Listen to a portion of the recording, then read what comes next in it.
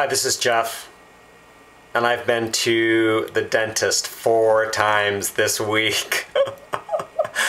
I went to the dentist twice on Monday to have a crown replaced, and I've been to the endodontist twice today.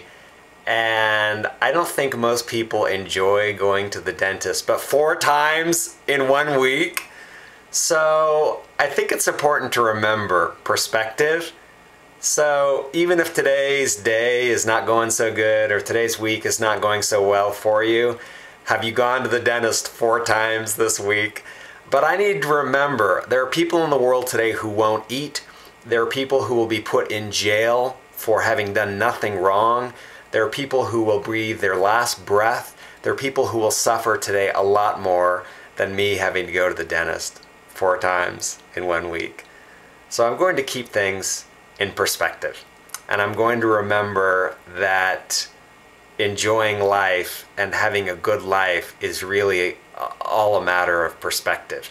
And sometimes we do have to deal with things that are tough or unpleasant, but those are a minor part of life. They're not the only thing that occurs in life, and it's important to have perspective.